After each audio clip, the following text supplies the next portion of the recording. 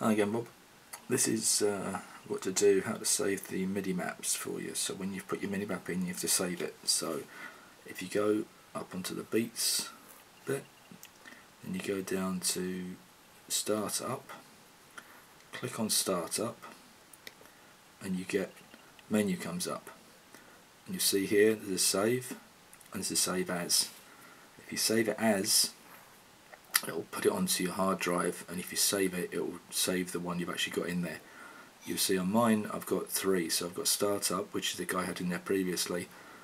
I've got Rex TD30, which I mapped on my TD32 and it's just kind of disappeared on me. So that's now swapped it over to TD30. Yeah. So if you want to save as, you just click on Save As, and then you can name it, and that will go to the directory. So this one's called Rex TD40. You could call that Bob's TD40, and if you save it, then I won't save it, but you can. It'll come up when you click on here. It'll come up as your user, and you can scroll across and put it on as a user kit. If you save it as Startup, it'll be there all the time, so it'll be saved for you, and every time you log on, your mapping will come back up again. And if you want to map the SPD-SX pad, then obviously you've got the option there as well. Okay, that's how you save the MIDI maps once you've put them in. And if you don't save them, it defaults back again. Over on this side, you don't need to go onto the kit, but on the Startup, if you click on the Startup, you'll see you've got the same menu up here again. You've got the user, and that's all the default kits that I've added to my user setup, and I'll email them to you shortly. But you can also save and save as. So if you've got a kit that you like, so you take one of the AD packs, so you take a distorted kit, so that one, there you go, it's Pearl, Sona, Toms.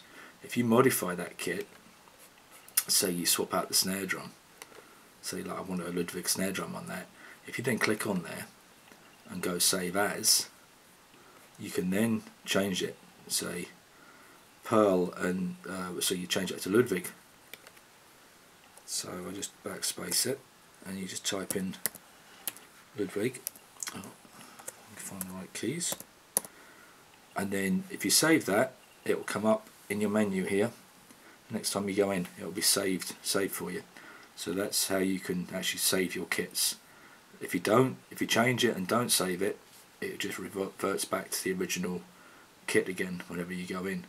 So if I just save that, you'll see it will drop in there if I get the mouse in the right place. So when I go, see it's there now. So if I click down one, I've got a Ludwig Maple kit with a 402 snare. If I go back up again, I've got the Ludwig. So it's actually held that kit now for me.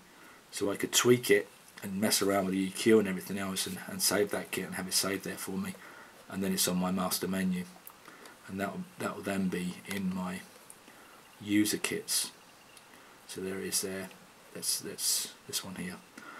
Well, I hope that helps, and I'll get this posted for you very shortly. But just a quickie while we're on, I'll show you how huge my bit of space is for my gear. I'll just come back a little bit.